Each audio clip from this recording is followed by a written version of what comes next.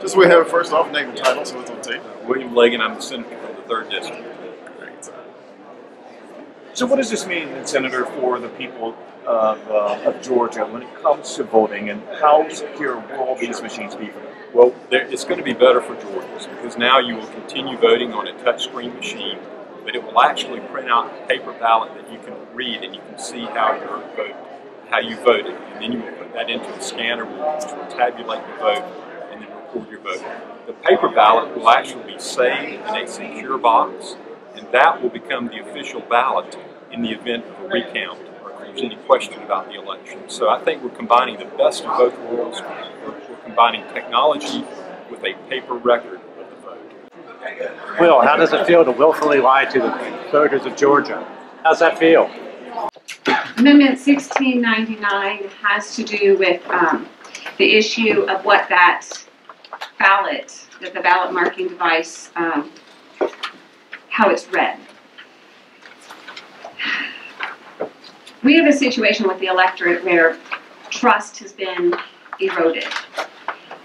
We have an opportunity to gain that trust back with the decision we make today. Unfortunately, I don't think that has been completely vetted, and I know I'm left with remaining questions, particularly financial questions. But back to the amendment, assuming that we are going forward with a ballot marking device, which would not be my first choice, the ballot prints out the names of the person who the voter voted for. I understand there is an amendment that has at least added political party and perhaps a small description beyond a number of an amendment. That voter is going to look at that piece of paper, and with the assistance of ballots that are being posted nearby, which was another amendment, is going to have the opportunity to attempt to check that ballot. That's going to make some voters feel a lot better to have that. Then they scan it back in, which is a scanner, by the way. I assume it would, if it reads the actual names, that would be, I assume, through character recognition. But some of these vendors, a number of them, they don't read the ballot. The scanner doesn't read the ballot that way. There's a barcode at the top, and the vote is embedded in that barcode. If we lead a voter to think that that scanner is actually reading what the voter has attempted to verify, the specific names of the people, and then the voter finds out that indeed the scanner did not read the names that were verified or attempted to verify, the scanner instead has read a barcode that the voter has no ability to determine if it's correct, that voter is going to feel betrayed. And that is going to be a reflection on us. Not me, because I have an amendment, but the rest of us, or the people who vote against this amendment. And Mr. Favorito told us that this amendment, this very amendment, passed this committee, which I assume has some of the same members last year. So I would expect those members to vote yes on this amendment just like they did before, because not much has changed between now and then, except for maybe who's in the governor's office. And so I would expect some yes votes from the people who voted yes last year. So this makes the ballot so that it is completely human readable. In other words, you can't have a barcode that embeds the votes. So I submit that amendment to this bill. All in favor of the amendment, raise your hand. Wow. All opposed? Okay, that one fails. So the obvious question is, what is the vote now?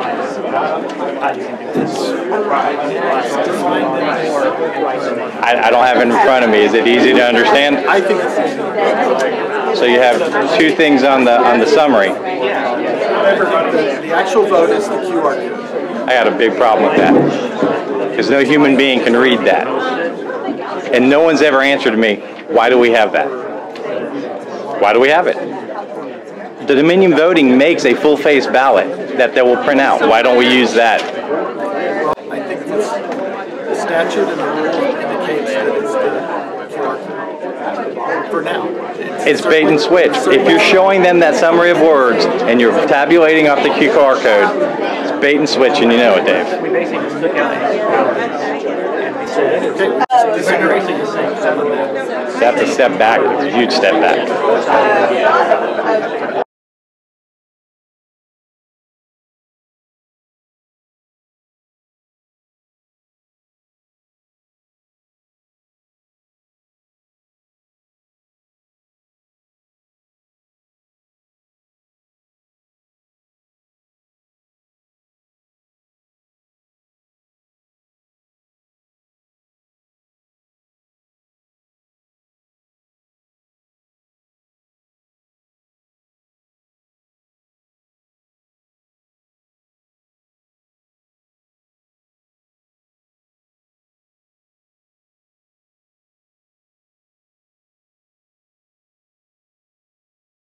I'll say again, unequivocally in this bill, the policy of our state moving forward will be a manual paper ballot that's recountable, retallyable by hand, and that ballot will be the primary ballot. But there's a discrepancy between electronic information and a ballot, that the manual tally ballot process would be the preeminent expression of voter intent for an official election in the state.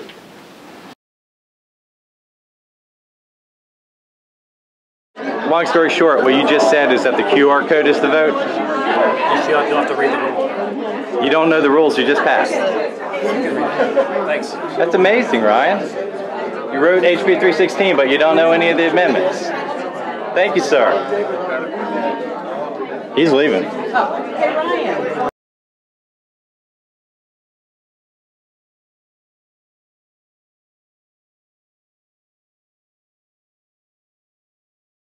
Very proud today to have Secretary Raffensperger down to visit with us. Proud as we can be. We're also excited to be part of the pilot team that's rolling out this new election equipment. Without him, I don't think he needs to say a whole lot. He wants you guys to do what you're doing, and he'll interact with you. He will take questions if you got those, but I want to turn it over to him and tell him thank you for being here with us today. Well, thank you very much, but we're really excited. We are going to be doing 6 counties this fall with pilots with these new machines, and we're excited that one of those is right here in Decatur County, and that you're excited also. We've been doing demos in other areas. We did one in Clayton County, and it was in a senior center, and it was just really, really heartwarming to see that after Chris Harvey finished talking about the nits and the grits and how you do all the process, he says, would anyone like to vote? And they all just jumped out of their chairs, they rushed towards him. It was like Kids Day at the fair. And it was just like, you know, having a new toy. And so it's really exciting about that. These machines, we have 4 set up right now with this ballot here, the brown thrasher, what's your favorite fruit or nut, blueberries, pecans, peaches, or peanuts, those type of questions. But over 2,000 people have been through, and we've been getting positive responses from everyone. Haven't had a single negative response yet from both sides of the aisle. And so it's just really been exciting. And so I don't want to take up any more time. I just want you to have fun here, because the real election starts Monday. And so you'll be voting for, I guess, 3 council members, I understand it. And that's really important. And so have fun. And I just want to give a shout out also to Carol Hurd, because, you know, her job,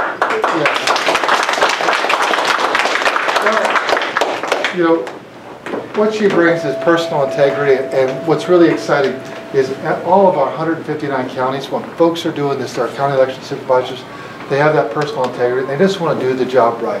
It's the job of the elected official, or want to be elected official, to get elected, and their job is not to determine which way that falls. Their job is just to get it right, and that's what they're doing here. And I want to give a shout to her and all of her poll workers and all the folks that work for the county election system, the county election board, because you really have been working hard and fast to get this ready for y'all. So that's all I really wanted to say, and just wanted to give a shout out and just show you that, you know, this is our support. Chris Harvey is our director, state director of our elections, and he knows all these systems. I'm really excited when it starts out with the electronic poll pad. Who here was excited about it? It's a lot quicker. And that's, a Mac technology. This is on Windows 10. And so you just step through the process. You just see what it is. It's similar, but different. So thank you all, and thank you for giving me a few minutes to speak here today. So have fun. And if you have any questions, just, try and grab me. But I got to head out on the road here shortly. But I love those things. Those are really cool. Thank you. Brad, I have 2 quick questions. Yeah. One, the optical scanner, it scans off of that QR code right there. Is that correct? Yep. And can any person on the planet read that QR code? Well, it's all tied back to the system, and that's why we have system checks. So how can you verify that my vote is what I put in? Well, because we're going to be doing risk limiting audits. I have a letter to give to you. It's from Philip Stark. He's the inventor of risk limiting audits, and it's entitled "Ballot Marking Devices Are Not Election Secure Technology." Great. I have that for you. I've already seen that, but thanks, Bill. And yet you still voted for something that's not secure, with the Russians trying to interfere. It's actually secure. It is absolutely not secure. But that's your opinion. But no, it's not. It's the opinion of cybersecurity expert and election security experts. Who are you listening to, Brad? It's not them. You're not listening to the voters of Georgia who care about democracy.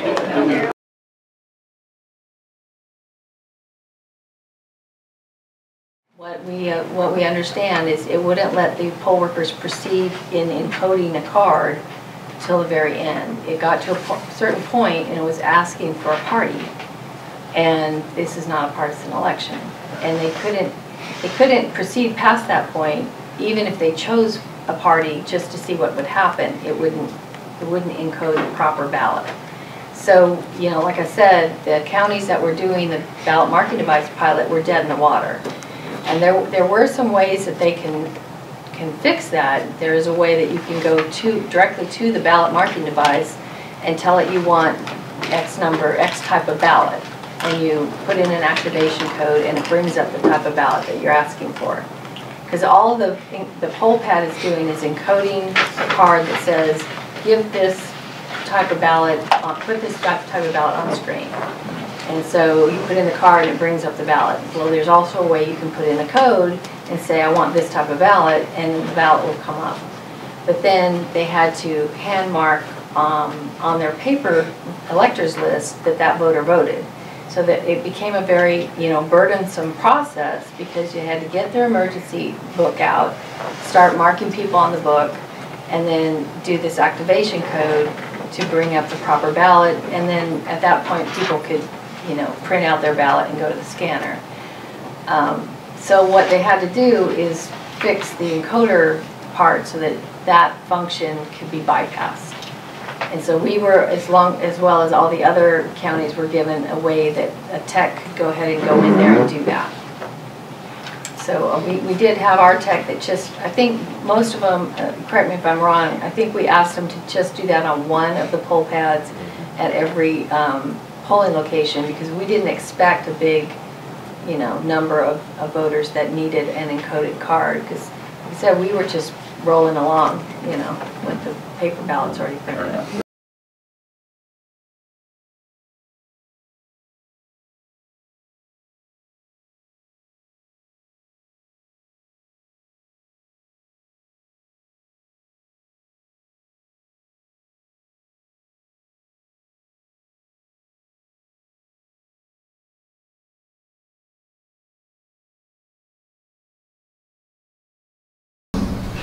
We are ahead of schedule for the March 24th presidential primary, and excited that Georgia continues to lead in innovations in voting.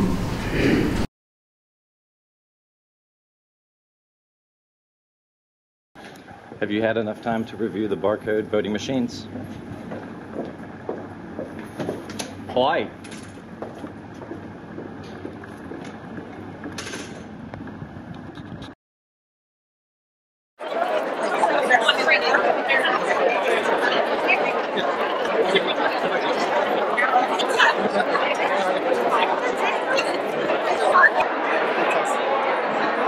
Brad, could I ask you 2 quick questions? Oh, not right now. I asked you a question in Macon and you ignored me.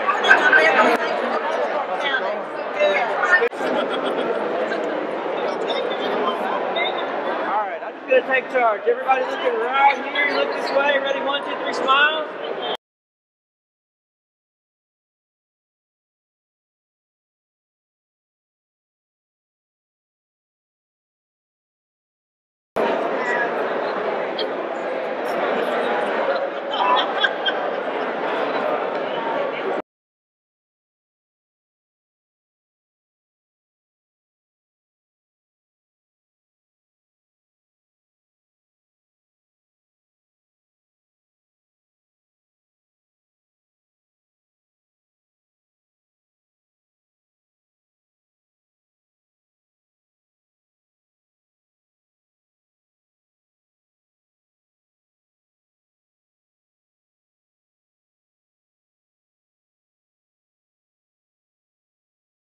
if we don't, if the legislature does not appropriate this money,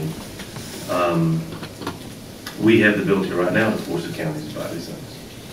We could pass a law saying that. We require them to have courthouses, we require them to have sheriffs, we require them to have board of elections, we require them to have all kinds of stuff. So nothing happens that we ask them to do unless we tell them to do it or we appropriate the money. We can do either. So just because we put something here now, it's not going to change the fact that we can always change it later. And I have met no one around this Capitol that doesn't think that we're going to buy new voting machines. In fact, it's referenced strictly in the bill. So we'll take up the amendments, Chairman Sessions, as you want, but I'm not sure that we have to do that.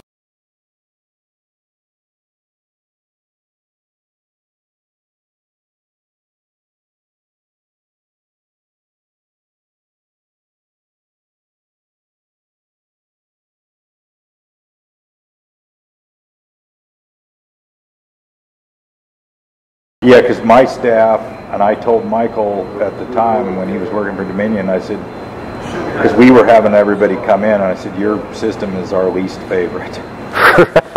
Because I said it takes too much time to set Well, there's up. so many steps, there's so much equipment. I said the poll workers hate it, are I'm going sure. to hate this. Yeah.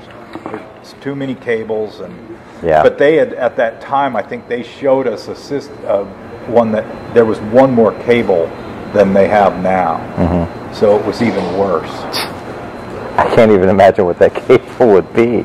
I mean, there's so many now. Oh. Wow. Yeah, I'm sure the counties were like, don't do this. Yeah, it's involved. It's a lot of steps in the process. They had to have sold this off of at just cost. Wow. Because I think they're making all their money off the back end, which is the contracts and the maintenance and all that. That, and we have to get all of our ballot security. The security paper has to come from them. Yeah, that's a chunk. Because this thing, if your numbers are right, this is 13.375 cents a sheet. Mm-hmm. I mean, there's some places where they get a printed ballot for that. Mm-hmm.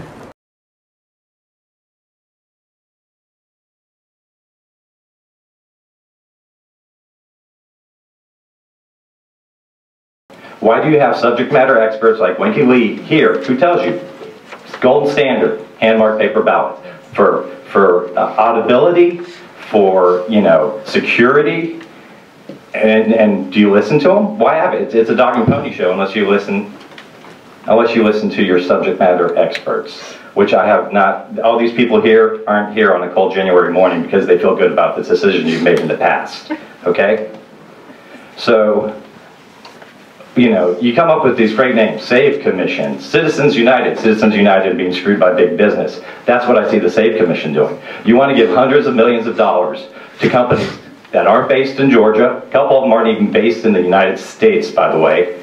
And for what? To add another layer of obfuscation? You say, oh, we can audit if there's a problem. But if there's a barcode, you never know if there's a problem. So that is just plain BS on your part, and you know it. And then you listen to people like Chris Harvey, who I have video of him lying to the Fulton County Board of Elections saying, our system has never been breached. That is laughable. When you hear about those kinds of things in the news, they're generally talking about the voter registration system. That, of course, is the online database that our office maintains. It's got the voter information for about 6.7 million Georgians. That's where it's got their PII, it's got their precinct combination assignments, it's got all the information that tells people where they vote and that makes sure that they get the right ballot when they go to vote. With our electronic system, as you know, the ballots are issued electronically. They're not the paper unless you're talking about advanced voting or talking about absentee by mail voting. And so all that stuff is done digitally. And so that's a very, very important part of our system. And that is what, when you hear about news, in the news, I believe Illinois has been acknowledged as they were targeted and maybe infiltrated by different people, and maybe another state. That's what you're talking about. That's the hacking that's generally going on. Georgia's voter registration system has not been hacked. It has not been breached. he should go talk to a guy named Logan Lamb. Okay, you have Kathy Cox coming up and saying, "Oh, we need an expert like Merle King, the one that Kemp said was great right up until 2 database servers were wiped clean, and then he says he's like grossly negligent." Okay, we're sick of the lies. We're sick of the dog and pony show. We want hand-marked paper ballots. That's it.